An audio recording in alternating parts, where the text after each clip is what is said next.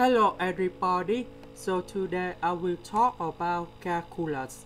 The topic today is about limit. So now I will show you the technique.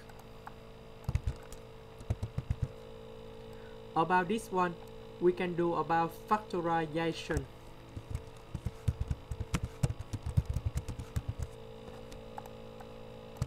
Next, about this one, we can multiply with the square root of x plus 2 plus 1.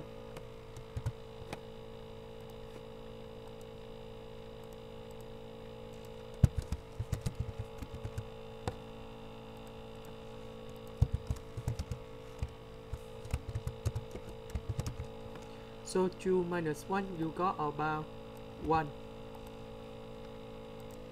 Next, about this one, we can put like this.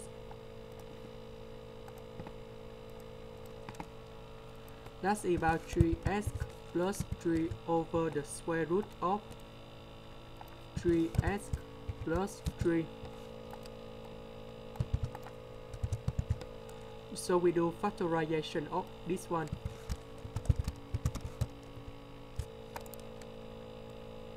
Next, we simplify x plus 1 on numerator and denominator.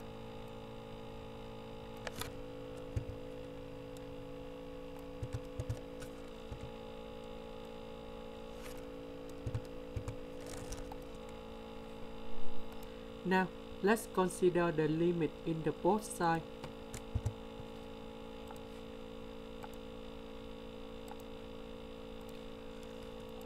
When x goes to negative number 1 in the negative side,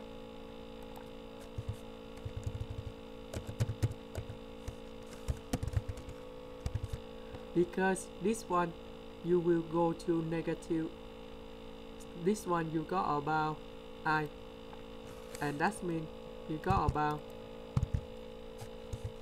I infinity,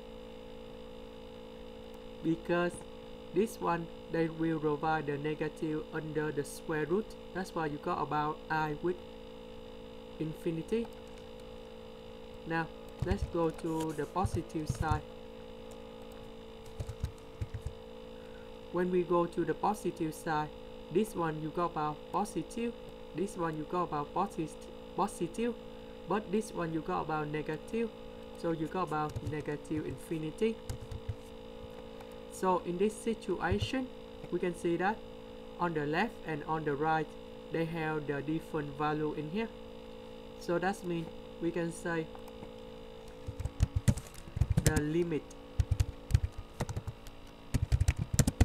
is not existent. That's the end. Thank you for watching.